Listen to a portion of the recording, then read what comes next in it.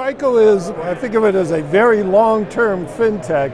We've been doing automated credit decisioning, automated fraud detection, automated use of analytics and decision management for more than 60 years. But that's a space that's really heating up with a lot more on authentication, a lot more on anti-money laundering, a lot of these issues that businesses are facing today. So some of the hot topics from FinTech Connect that I'm seeing a lot of concern around money laundering regulations, around making sure the companies are complying with regulations, and a lot of concern about fraud. I was just moderating a panel where the CEO of Tide was saying, they're just being bombarded by fraudulent attempts, bombarded by hackers. How do you stop that? That's a big concern for companies, that and RegTech, and of course, just making everything easier for the customer. How can you get them into your business faster? How can you make things frictionless for them?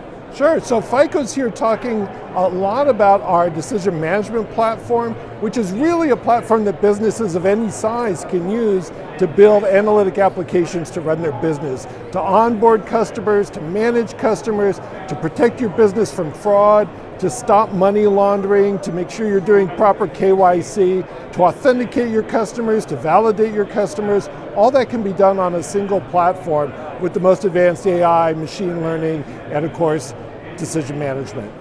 One of the things that FICO is really excited about is our product Falcon X, which is a product that combines, for the first time, fraud management and financial crime compliance. We find that there's up to 80% overlap between the functions needed to do these, but almost every business does them with completely different systems, completely different teams. Now the teams are coming together, now they need a system, one system where they can manage these things together, and that's what Falcon X does.